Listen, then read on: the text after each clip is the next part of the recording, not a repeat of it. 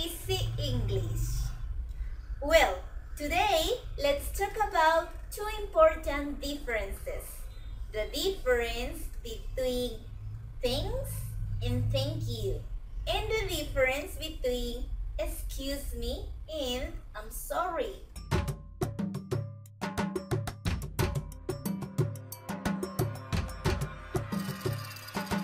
Okay, first repeat after me. Thanks. One more time. Thanks. Again. Thanks. Now repeat after me. Thank you. Repeat one more time. Thank you. One more time. Thank you. So, as you notice, the first difference is that in the first case, we say thanks, thanks for informal situations.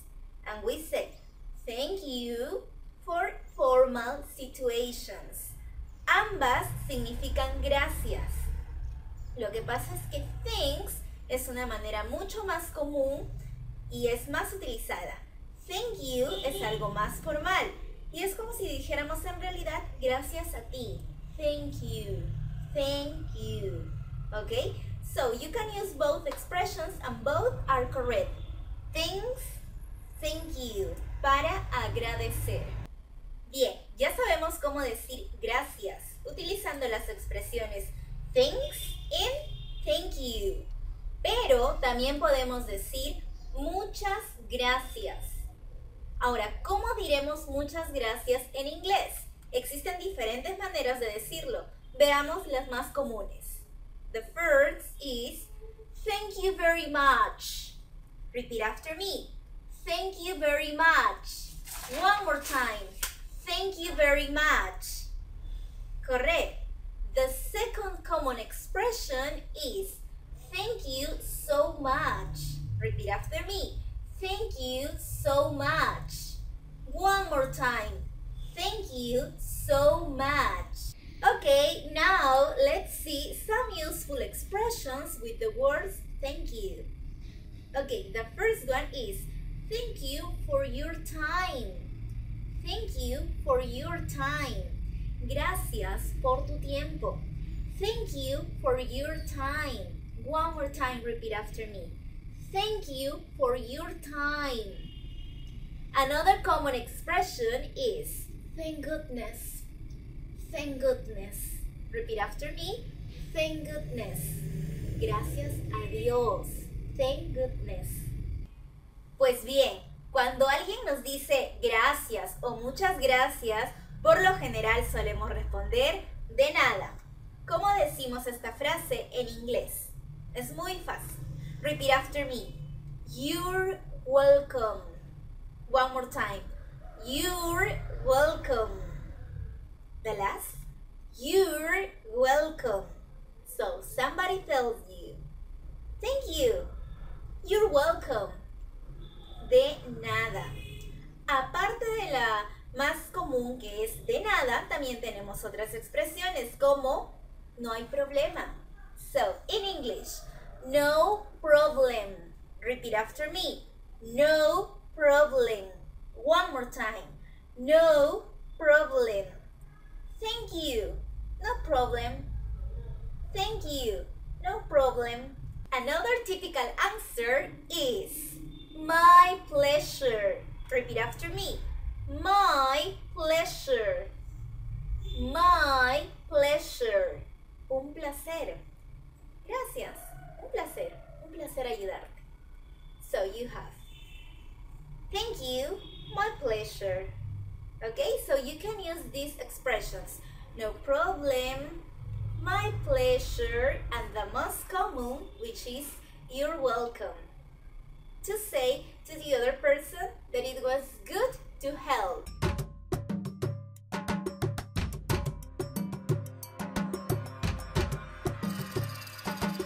Muchos se preguntan cuál es la diferencia entre I'm sorry and excuse me. Let's see. First, let's see when do we use excuse me. Please repeat after me. Excuse me. One more time. Excuse me. Again, excuse me. Okay, let's see. The first use of excuse me. We use excuse me when you want somebody attention. When you want the other person to pay you attention. Cuando queremos que la otra persona nos preste atención. For example, we don't know here the name of a person and we say, excuse me, are you Marco? Estamos llamando la atención de la otra persona para preguntarle, disculpa, ¿eres Marco? Estamos queriendo su atención. Or when you say, excuse me, do you know? Disculpa, ¿sabes? Okay, for example, excuse me, do you know where is the pharmacy? Disculpa, ¿sabes dónde está la farmacia? Para llamar la atención de alguien. The second use of excuse me is when you deliberate haven't heard somebody, but you say excuse me in a polite way. Cuando de alguna manera u otra hemos incomodado a una persona, pero no ha sido al propósito. Por ejemplo, you say, achoo. And you say, excuse me. Estornudamos, pero luego pedimos disculpas. Excuse me. Okay, now let's see when do we use I'm sorry. Please repeat after me. I'm sorry. One more time. I'm sorry. Again. I'm sorry. As you can see, is the contraction of I am. So it is I am sorry. But it's not typical to say this, so we only say I'm sorry. I'm sorry. Well, when do we use I'm sorry? The first use I'm sorry is when you say, for example, when you did something that was hard, or when you did something that is what's not okay, something unacceptable, and you make a mistake and then you ask for forgiveness. Cuando cometemos algún error y luego queremos pedir disculpas por aquel error que hemos cometido. O quizás hemos ofendido a alguien. Okay, so for example, if you say, I'm sorry that I broke your PlayStation. Lamento haber roto tu PlayStation. Okay, the second use of I'm sorry is when you want to show empathy or sympathy to somebody else. Cuando queremos demostrar nuestra empatía por algún hecho ocurrido. For example, we can say, I'm sorry that your dad died. Lamento que tu padre haya muerto. De esa manera podemos utilizar las expresiones excuse me and I'm sorry. Okay, that's all for today. I hope you like this video. Recuerda suscribirte si aún no lo has hecho. Recuerda seguirme en mis redes sociales de Facebook, Twitter, Instagram y compartir el video si les ha gustado.